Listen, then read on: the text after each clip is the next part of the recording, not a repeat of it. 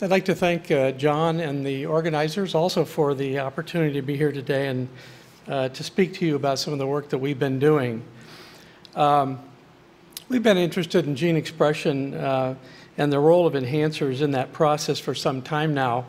And this interest, of course, was boosted a few years ago, as for many people, as a result of the development of chip-chip analysis and all the variations on chip-seq analysis that have come out in part due to the great work from the ENCODE consortium. And we, of course, have taken advantage of that technique as well. So I just want to acknowledge people that have been involved in some of the studies I'm going to show you first here. And I want to primarily acknowledge Mark Meyer, who's done much of the work that I'm going to talk about, along with various other individuals in this group. I'll talk a little bit about some of the work that we have done with Charles O'Brien, and acknowledge some of the analytical work that we've done through Homer with Chris Benner, who at that time was actually working with Chris Glass, and we're appreciative of that effort. Now, what I would like to do first off, however, is pose this sort of question, and that is why we study enhancers.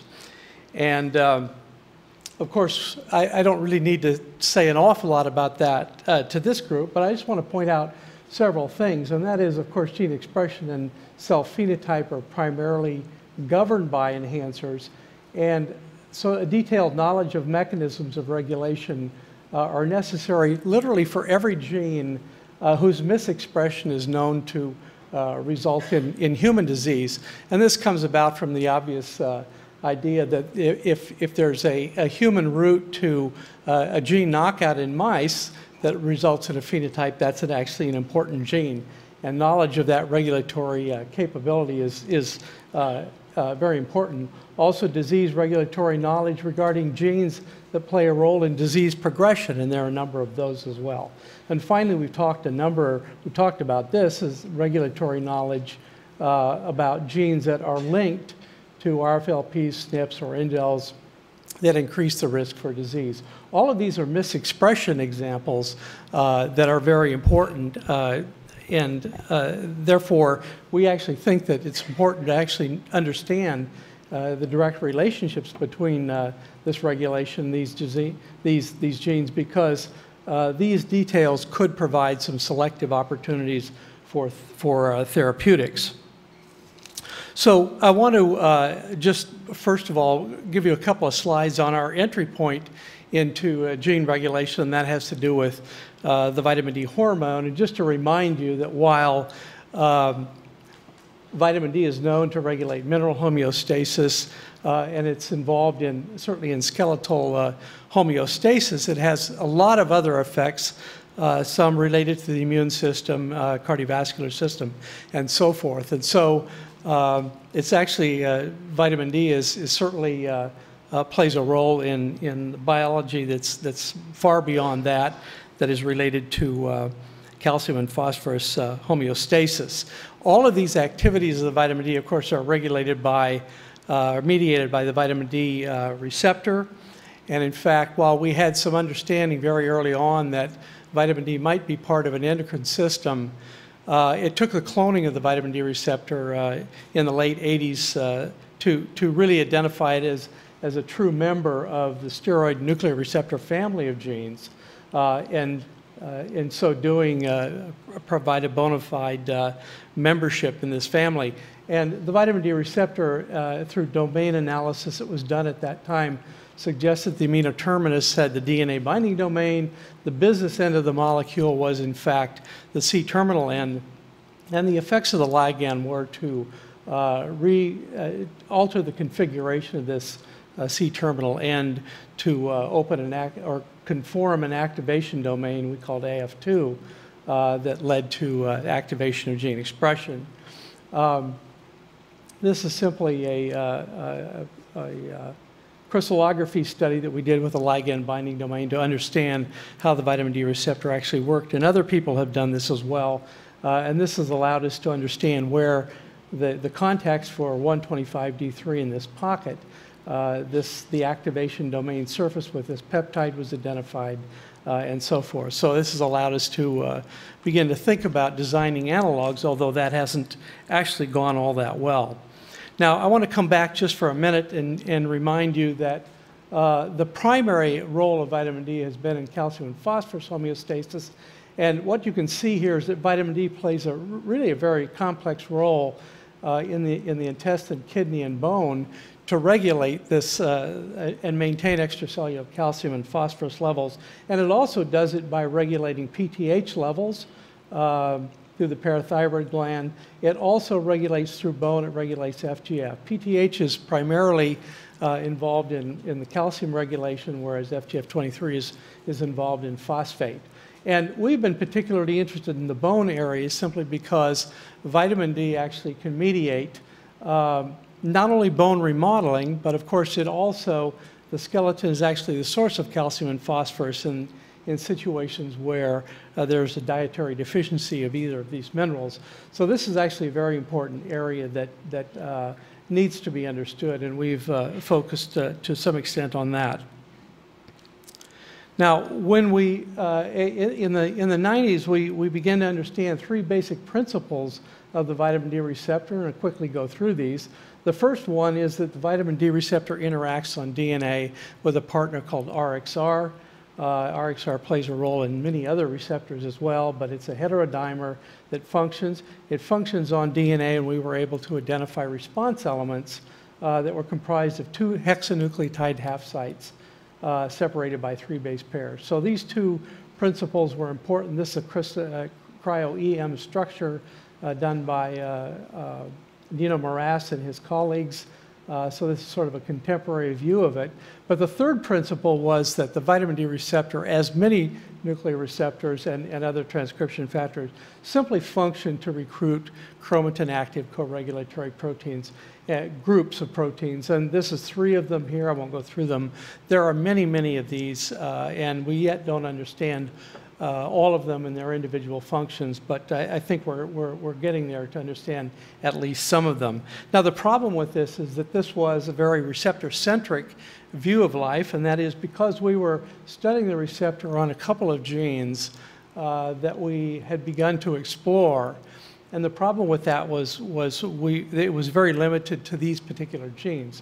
And so during when the unbiased methods such as ChIP-ChIP and ChIP-seq analysis came about, we tried to take advantage of that to begin to understand the properties of vitamin D action on a genome-wide basis, sort of an overarching principle. And again, we focused on osteoblasts as bone-forming cells, again, because they play a large role in regulating the remodeling of bone, but also because we could actually look in vitro, we could actually look at the differentiation process and compare different stages of osteoblast cells, much like Evan Rosen has told you about with respect to adipocytes.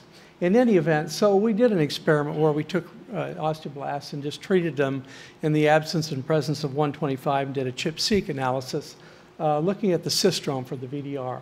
And here what you can see is that there's about 1,000 genes, binding sites for the vitamin D receptor in the absence of ligand, about 7,000 or so in the presence of ligand, clearly suggesting that in the case of the vitamin D receptor is that the hormone is very active in promoting DNA binding. If we look at RXR, we can see the same thing. It's a much bigger cistrome, probably because it has greater activities with other receptors. But in case when you add 125D3, you do see that activity. And the important aspect of this is if you actually cross these over, you actually look at the peak intersects, you will see that about 4,000 of these sites have both VDR and RXR. Certainly this would support then the idea that RXR is a partner. If you do a de novo analysis, motif finding analysis in pre-osteoblasts as well as osteoblasts, these are early cells, these are fully differentiated mineralizing cells. You can see that you see the vitamin D receptor RXR motif, which is AGG-TCA, two AGG-TCA motifs separated by 3 base pairs. And in fact, you can see that in both cases. There are some additional motifs that are found in these elements, in these enhancers as well. Now, this was the most interesting observation, and we've talked about this already, and that is the discovery, in fact, that the binding sites for the vitamin D receptor, as well as many other transcription factors, are in fact located distal to the promoter rather than near promoters. In fact, the bulk of them are either intronic or intergenic, and this has had profound effects on our ability to understand the process. Finally, when we look at pre-osteoblasts and osteoblasts, here's the VDR systrome, what you see is a tremendous contraction of the number of binding sites of the systrome following differentiation, and this actually has some important ramifications as well. Now, we asked then whether the change in this transcriptome had, or this systrome had an important role to play in gene regulation. We did a microarray analysis of pre-osteoblasts and then the mature osteoblasts, and we could see some rather dramatic effects. This is a microarray analysis of the gene expression. We've done extensive RNA-seq since that time.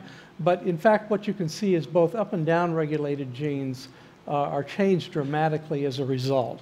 So it's pretty clear that, in fact, here's the upregulated genes, and here are the downregulated genes. You can see the contraction in both cases. So it's pretty clear that there is a change in gene expression in response to 125 as a function of differentiation. Now, one of the genes that actually goes down, that's suppressed by 125, because 125D3 is trophic for the vitamin D receptor and autoregulates it, is in fact the vitamin D receptor itself. So it's suppressed in its expression levels, and that has a clear impact on the expression of the gene. But the real question here is why all this occurs. And in fact, one of the things that we noticed was that there's still a number of genes that are targets in the mature osteoblast.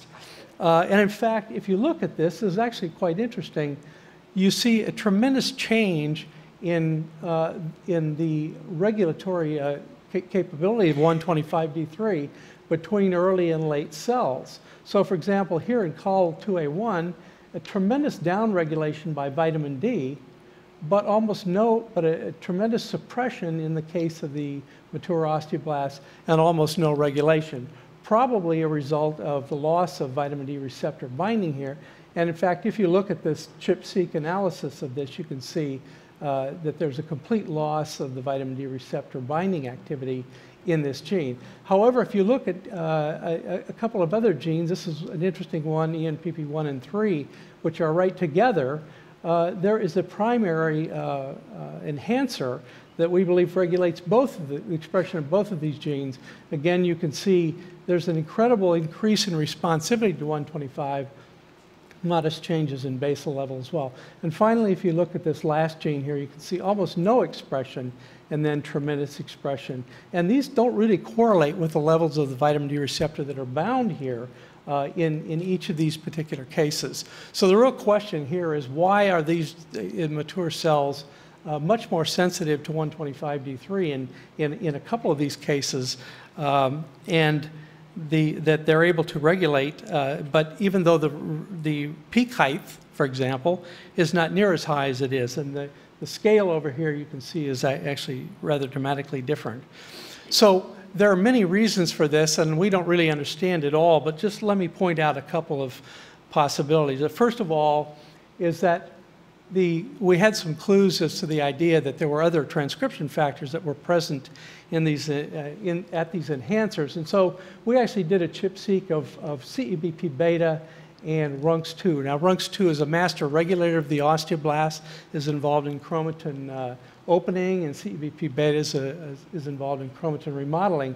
And what you see here is about 17,000 sites, 1,700 sites where VDR and RX are actually bound, are actually co-occupied by RUNX2 and CEBP beta.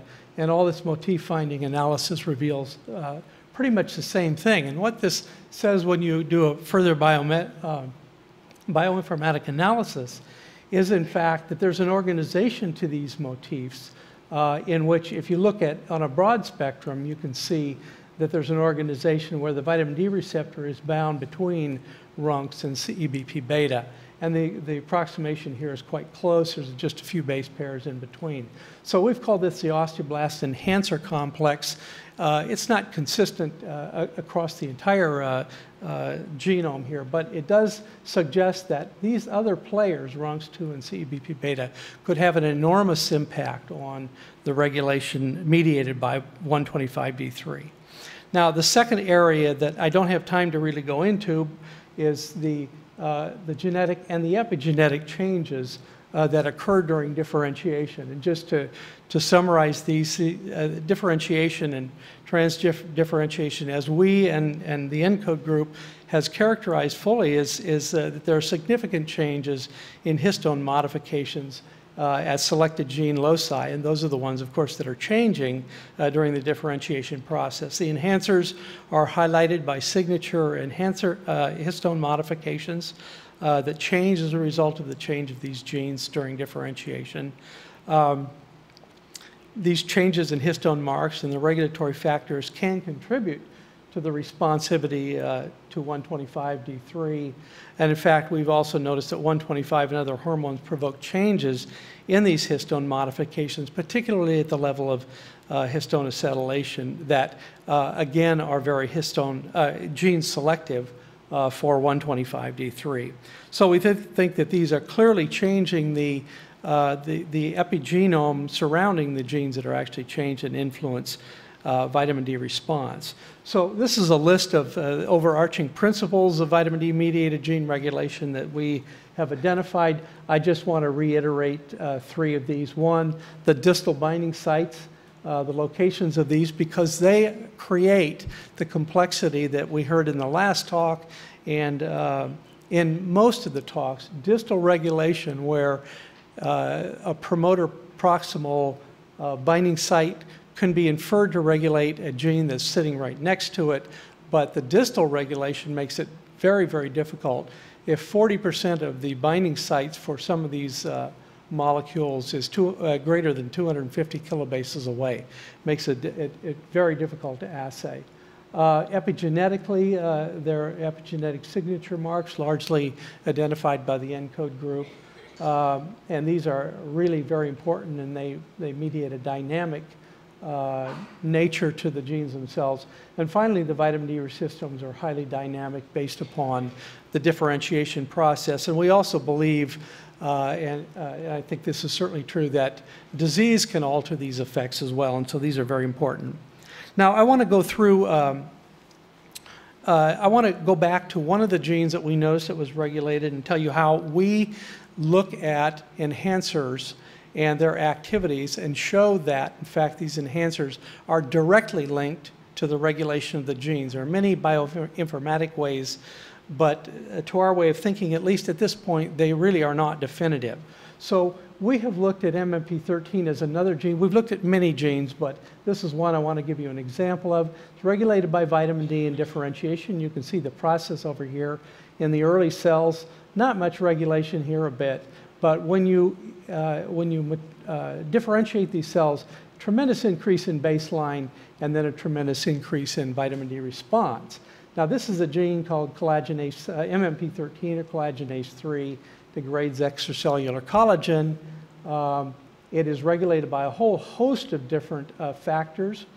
It's certainly aberrantly regulated in nearly every cancer or disease with fibrotic complications, and importantly, it's also regulated and important in atherosclerosis. Finally, it's interesting, and many people here will probably agree, previous work on the regulation is focused almost exclusively within the 300 or 400 bases near the promoter region of the gene. So when we looked at the ChIP-seq analysis that we had derived from some of our earlier work in early and late osteoblasts, here's the gene itself. We looked at the vitamin D receptor, RUNX2 and CEBP beta, and a series of histone modifications. And I think it's pretty clear. Here is the promoter region right here, which there is some activity, but I think you can see there are three other regions, 10, 20, and 30 kilobases. The 10K region binds the vitamin D receptor, 20K region and 30K region bind the CEBP beta, and then RUNX is bound to the 30K distal region as well. And all these are highlighted by marks that contribute to the idea of a histone signature. So we were pretty convinced, in fact, that that these were enhancers. The question was whether they were mediating the activity of MMP13. And so what we have done is actually to use the CRISPR-Cas9 system to generate a series of daughter cell lines from the host cell line, and actually look at those and look at the consequence of deleting the enhancers themselves. And here are the ones that we've actually created. We created a promoter deletion with these approximately 400 base pairs. We deleted about 200 base pairs around the 10K region that removes the vitamin D responsive elements. There's 2 of them we've identified. And then we removed the 30K region, again, that contains the RUNX binding site. We also knocked out the vitamin D receptor by that same means, and we also knocked out RUNX as well to see whether there was a correlation between these measurements and these measurements. So this is the data. It's a little bit complicated, but let me go through it quickly, and that is, so here's the wild type cells, and there's several different clones because there tends to be some variability, and we're trying to be very cautious about this. This is basal activity. This is the activity in the presence of 125B3. The first thing you can see is when you knock out the 10K hormonal regulated enhancer, you completely lose vitamin D induction, but what you gain actually, surprisingly, is the ability to 125D3 to actually suppress this gene. And I'll come back to this in a little bit. If you look at the promoter region, you lose a little bit of basal activity, but it's still inducible by 125D3, and the fold is about the same. But we're measuring RNA levels, MMP13 RNA levels in this cell, and of course, aside from the genomic modifications, we're not adding or subtracting anything to these cells. Okay, so if you look, for example, at the deletion of the minus 30K region, now you see a complete loss of basal activity from that 30K region. So, and in fact, if you then look at, but there's some, still there's some regulation of the vitamin D itself, so that still seems to be a bit operable. When you look at a RUNX knockout or the VDR knockout of these cells, those activities generally reflect the activity that's seen with the knockout of the 2 enhancers. So this is the expansion of that, just to show you, here's the basal level, here's the ability of 125 to suppress, and you can see that this is an expanded version of just these sets. You can see a tremendous a change. So we actually think that these are important observations with respect to MMP13, and they establish a direct linkage between the enhancers that we've identified here and this gene. So I said that vitamin D turns into a suppressor. We don't understand it entirely, but here's the model that we're looking at. Here's MMP13. The direct effects of vitamin D to induce that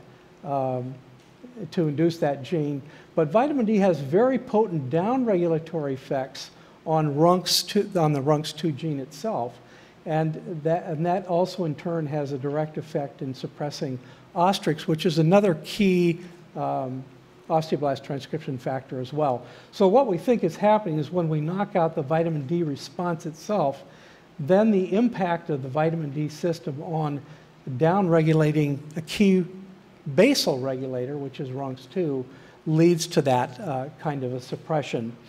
And we're following up on this, but we believe it actually has significant implications for other RUNX2 and vitamin D target genes, because you can imagine all sorts of things in genes where there's a different sort of arrangement of regulation. So this is a summary of what we think is going on in this chromatin interaction model, where this is the promoter region itself here, and we've centered the 30K region here because it's a primary player. we have the 20 and the 10 and the promoter region interacting. And the reason we have this like this is the fact that when you delete the minus 30K region, it gets even more complex because what you can do if you follow up with chip analysis of these other sites, delete the 30K region. If you look now at the ability of the vitamin D receptor to interact with the 10K region, it's strikingly reduced. There's a striking reduction at the 20K for CEBP beta and also some striking decrease in even RUNX activity at the promoter. So this seems to be a central organizing mediator of this particular gene. And I don't think these conclusions are terribly surprising, but at least they do show, in fact, direct linkage. Now, so where are we going with this? We basically are introducing all these mutations into the mouse, and we're trying to look now to see what the consequence of that actually is. And I just want to show you one set. We've deleted the minus 10K region in the mouse. And when you look at the cells that are derived in the skeleton that are derived, you can see, in fact, a very similar activity, and that is 125D3 in the wild type induces a strong upregulation of MMP13. But surprisingly, or perhaps not surprisingly, when you delete the minus 10K region, you lose the inducibility and you gain the suppressibility. So we think that this sort of confirms what we've seen in the cell lines, and we're hoping to see similar and perhaps more interesting things in the mouse itself with the other deletions. Now I want to just, in the last few slides, I want to go to another gene that we've studied. I'm not going to go through this in detail, but this is a gene called rank ligand, which we've been studying for a number of years. Rank ligand is extremely important because its upregulation mediates osteoporosis in almost every osteoporotic disease state in humans, as well in mice. Its primary role is in bone, but there are many, many other activities that have been seen for this particular molecule. But the primary consequence of rank ligand knockout is a striking phenotype in the mouse with respect to the skeleton. Now this just shows you that rank ligand comes from the osteoblast, so it's part of the communication that goes on in remodeling. It comes and it's regulated from the osteoblast, but it promotes the osteoclast differentiation from hematopoietic cells. Now, we originally did this work with ChIP a number of years ago, in fact, 2004. This is actually a ChIP-seq analysis in which we can see these similar vitamin D responsive regions. This is a gene that's regulated by 125, but we can identify a number of binding sites. And the important aspect here is, in fact, that there are 4 or 5 of them. And in fact, that the reason we could never identify a regulatory mechanism for this gene was, in fact, that in this particular case, this binding site is 23 kilobases upstream, and these sites are, in fact, about 88 kilobases upstream. So there's a whole cluster here, but they're broadly beyond the gene. Now, we've done a lot of work, and I'm not going to go through this in detail, except to say that we know where there's a lot of binding proteins that are going on here in all of these, and we've actually classified these as 2 types. One, mesenchymal or osteoblast-like enhancers from D1 to D6, and then we've actually identified hematopoietic cells, T and B cells that express rank ligand from an even more distal set between 123 and 157, 53 kb, even further upstream. And so and interestingly, D5 seems to be one that mediates both mesenchymal as well as immune cell activity. Now, this is just to show you that when we use that construct, or that segment that contains all this information, we can fully rescue this runty rank ligand null mouse, which has all sorts of skeletal defects and all sorts of lymph organogenesis. There's a whole host of these things, but we can fully rescue virtually all of it. If we use smaller segments of this gene, they are unable to rescue this, this mouse. So what we've done now is then, I'm not going to go through this, but we've made 5 genomic deletions in the mouse, one near the promoter where we deleted about 7 kilobases, and then some of these other regions that correspond to some of these enhancer regions. I've just summarized all the data here. I won't go through it in detail to say that we've just finished the phenotyping of literally all of these, and each one of these has a basal, a regulatory, and a cell type specific phenotype that is consistent with what we had identified in the cells themselves. So let me summarize this by saying the vitamin D system represents a good paradigm for the regulation of genes by systemic endocrine signals. The differentiation alters the epigenetic state. We think this is actually very, very important. I've showed you a little bit of this section of the control of MMP13 through direct linkage between enhancers and the target gene. And then we've done a similar analysis with this rank ligand TNF SF11 gene that is complicated, and we can actually see distinct regulation in mesenchymal versus hematopoietic enhancers. And I will stop there. Thank you very much.